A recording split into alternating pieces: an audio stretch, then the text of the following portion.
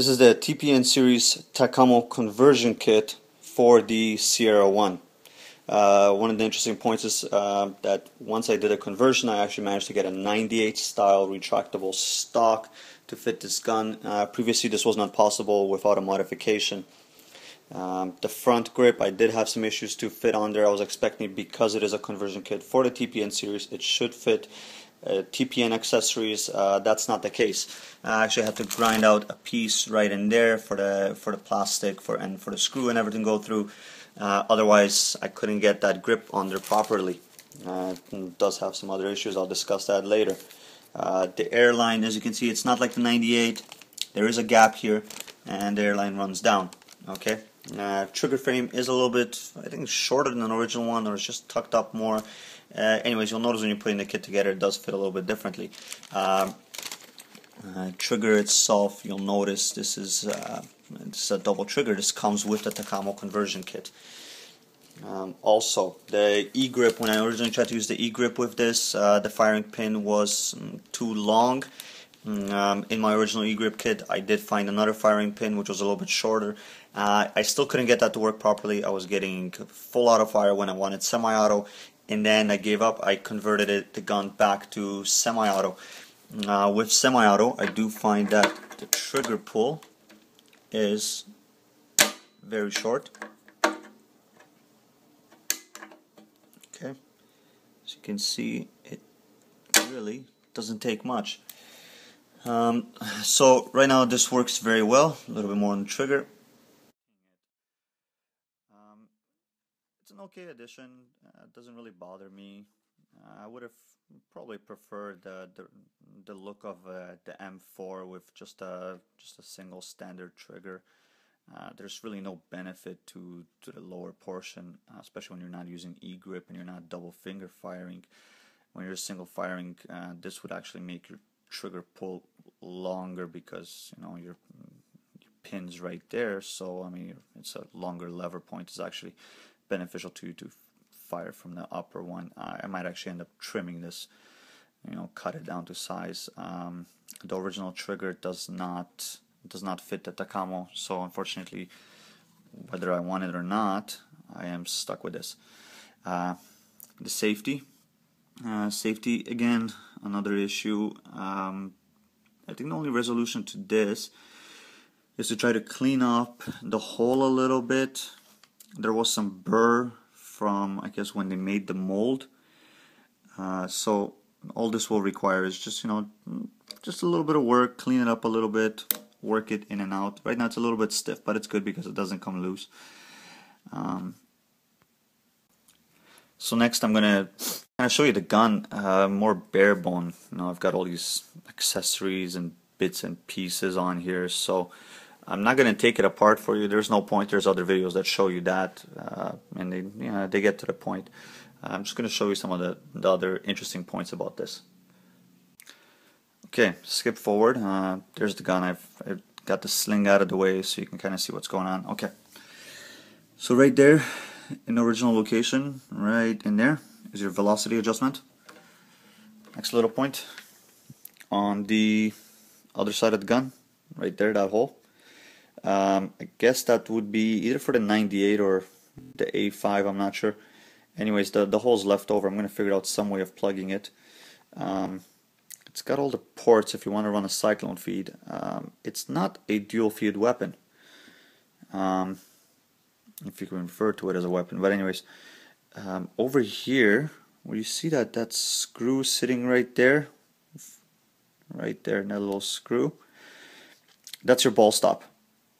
If you remove that to, let's say, put on your cyclone feed or feed neck or whatever else you want to use, that removes the ball stopper. So now if you want to do magazine fed, there's nothing stopping the balls, which basically means it cannot be used as a dual feed system. You can't feed mag and at the same time feed cyclone,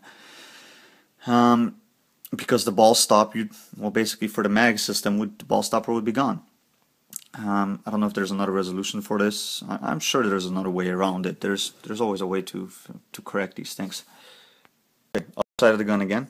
Okay, now just one hand you're holding the gun, and with the other hand you have to try to hit the mag release, which is underneath there.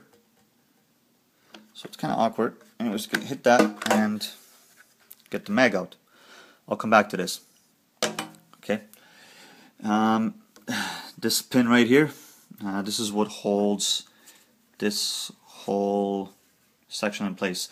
You release this whole piece swivels down. So with that pin out, now this, first of all, swivels down, and then, with a bit of finesse, can be removed. And this gives you basically access if you need to, clean out the paint. That makes it a little bit easier. This also gives you access to this screw right here, which is somewhat holding the front grip. And this is where there was a piece right there that I had to cut out in order to get, on the Sierra 1 how it's got the little piece of plastic sticking out right there for the screw to go into. That wouldn't normally fit on a Tacamo because that's blocked up there. So I had to actually grind that out, and in order for this to slide back. After the first game, unfortunately, the plastic piece broke because I had to cut that down a little bit to make everything work. So right now it's just kind of barely hanging on, mostly with tape on the front of the barrel, and that's the whole reason why I got this cheap red dot up here. Is, again, you can see kind of touching there. So put all these things together, this is what actually holds the front grip for me right now. So it's kind of too bad that it didn't make the necessary setup to reuse your front grip. I mean, it is a conversion for a Sierra. It should be able to fit Sierra accessories. The front barrel, I do find it's a good tight fit, maybe a little bit too tight. I do find that the O-ring on the barrel tends to kind of just get stuck right there. A little bit of lubrication does help.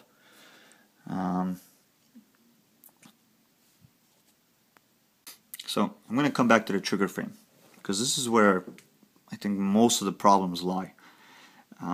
Now, when I watched the tutorial video on how to put this trigger frame together, they said, the pins are preset from the factory and all that. Well, no, they're not. And while trying to preset the pins, I did break off a piece of my gun on the other side. And it's kind of hard to make out, but you can kind of see a hole right there. And that's one of the pins for the trigger frame. This trigger frame is a pain in the butt to put together. It's also an extreme pain in the butt to take apart. Let's say that you were going to take your gun apart. You want to clean it, you want to fix it up, whatever you want to do. Okay, so here's what you have to do. Got to take off the front grip. Got to remove this guy right here along with your magazine. Okay. Then you have, all your set screws, for all your accessories, all those set screws, everything there. Okay. Then you have this one here, which actually requires 2 Allen keys. 1 Allen key at the bottom, 1 Allen key on top. Oh, look at that, it's already loose. Next one here. This one, same thing here. This one requires an Allen key on top, Allen key on the bottom. You gotta use 2 Allen keys together. If you're thinking about field stripping, forget it. And this takes lots and lots of time. Okay, then you got these screws here. You've got another screw there. You've got another screw there. You've got 2 more here. Then you very carefully take it apart. You're gonna have a bunch of springs and stuff jump out all over the place. You're gonna have this piece here tends to jump out, although it does sit fairly firmly, which is nice. It's a nice tight fit once you do have everything put together. You're gonna have to remove, if you still have your black rubber. This is not the original one, but anyways, you're gonna have to remove that. And then you'll be exposed to the trigger frame. And believe me, once you've put this trigger frame together, you do not want to try to take it apart again. It is a pain in the ass. You basically got to try to pry in there with like a thin screwdriver or a knife or something, and try to kind of like split the frame together. Split the frame apart, and then that gives you access to all the trigger setup. Again, like I said, I'm pleased with how it came out. This, like I said, the safety is a little bit stiff, but it works. In the end, it took a little bit of work. Once you have it all working, it works well. Okay, this is your magazine. Okay, now, I'm not a particular fan of this, but at the bottom of the mag here, there's a little piece of plastic that kind of just sits in there. You can kind of pull it out, and that's it right there. Kind of an awkward looking little piece of plastic. And what this does is it actually fits right on to the winding piece for the spring. So what you can do is, it's actually easier to wind up your spring. Next point. This is your release right here, right on top. This little piece of plastic right there. Now, many people say that it gets snagged on their equipment. I haven't really had any issues with it snagging. Then again, I haven't used this gun too much, so I'm sure eventually I'll probably have a problem. So as soon as you insert the magazine, your gun actually, there's a little piece inside that presses on this, and that releases the spring. I find 19 paintballs works better than 20. I don't retract the spring all the way. I find it puts too much tension on paintball number 20. So I prefer 19 with the spring almost at the very end. So when I insert my last paintball, it kind of just sits there nicely. And also what that does is, if by accident this piece gets pressed down, when I have 19 paintballs, I find it doesn't release doesn't release a 19th paintball. But if I have 20, I find that when it does this, the 20th paintball tends to basically leave. Okay. There's a lot of spring tension, I gotta admit. You do not want to leave your paintballs under tension for too long. They're definitely gonna get some flat spots. Also, if you've, let's say, cranked this spring all the way down and you've loaded 17 paintballs, so you can imagine there's gonna be gaps between the paintballs, or even right at the very top you might have 3 empty spaces. When that spring gets released, think about all the acceleration of that spring, because it's got lots of tension, and that spring will just basically crush the paintballs. So you do want to, like I said, you want to have your mag loaded to the point where your last paintball is sitting right there at the very end with the spring tension right behind it. Again, if you don't do it just right, you end up crushing paintballs. I mean, easy solution, yeah, you load 20. But again, I do find that if this gets pressed, it releases the paintball. So, and again, I just simply load 19, solves the problem. Okay, now coming back to the breech. Again, if you have loaded 20 paintballs, remember there's a little bit of spring tension right at the very end, and middle of a game, you don't exactly have time to be very careful of trying to get this in there, and it is a little bit of a tight fit. So what would happen is, sometimes it would hit against the side of the gun here, and then that would actually, press down on this, and a paintball would release and go flying all over the place, and then there would be a gap, and I would insert the mag, and the spring would fire in and chop paintballs inside. Again, stick to 19. Once you do have that in though, the mag goes in fairly easy, just the gun sliding on the table right now. So, overall, gun has a very skinny profile, and I like that. There's no hopper, no neck feed. There's nothing here kind of to get in the way. Some people say that the mag is very long. Actually, I like the way it looks. I like the way it feels. You definitely want to get yourself some extra mags. Trust me, 2 mags is nothing. You're not going to get through much of a paintball game with 2 magazines. I've got about 6 mags, and I still run short once or twice. There you go, the TPN series Tacamo conversion kit for the Sierra 1 completed and working.